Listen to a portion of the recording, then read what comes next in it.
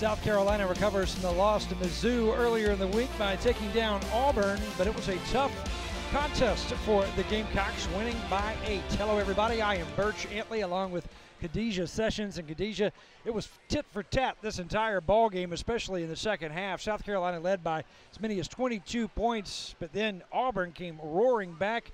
And how about the game of Janiah McKay? This young lady was just 2 points off of her career high, and she did it all for Auburn tonight. I think she played well. She led the Auburn Tigers tonight, and she did what she was supposed to do as a point guard. She didn't have enough help with her other teammates, and you know, she had actually Deja Alexander did come and she played great in the second half. She has to get more production from her post players, but I think as a whole Auburn is going to figure it out and get it together. But tonight South Carolina was the better team and they got the win.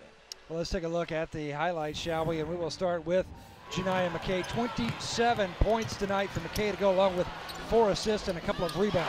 And she's been doing this all night, putting her head down, going to the basket, attacking the South Carolina's defense. And right here you see she gets a really great steal and finishes for 2 in the transition.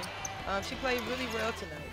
And tonight, Ty Harris with a double-double. There she finds her shooter, Lindsey Spann, for 3. Here with a no-look pass to Herbert Harrigan, and here she finds her way in transition to get herself and one. And she did a very good job tonight as a point guard. Coach Staley's going to be pretty great with her stat. 12 points and 11 assists for Tyasha Harris. Asia Wilson tonight leading the Gamecocks in scoring. Another double-double for Asia Wilson, 19 points, 11 rebounds, and she surpasses the 2,000-point margin. One of only 3 Gamecocks in history to do that tonight. A really big night for her, a really great night for her. Sad to see her walk off with an injury, but I'm sure she'll be ready on Sunday for Tennessee.